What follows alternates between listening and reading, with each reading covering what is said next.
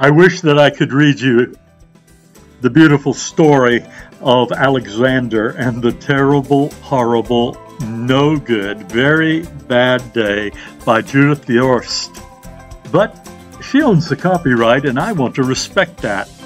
I've read it to classes, I've read it to groups, I've read it in church, because it expresses so much of how we feel about some days. Those days when nothing goes quite right. They're terrible, horrible, no good, very bad days.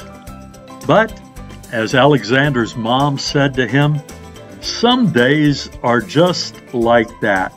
Alexander kept saying, I think I'll move to Australia. And she said, some days are like that, even in Australia.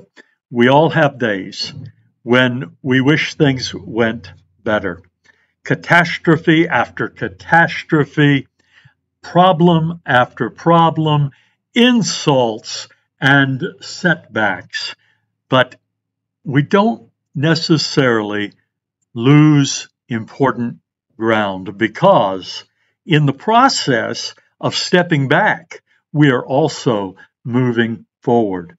If we have the commitment to move forward, it will not matter how terrible or horrible or no good or very bad a day is, you will still be a winner.